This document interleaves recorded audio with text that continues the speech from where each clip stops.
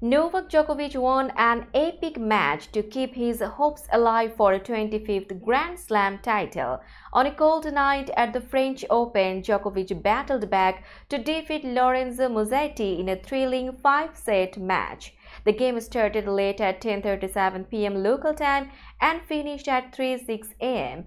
Djokovic struggled early but found his form, winning the first set 7-5.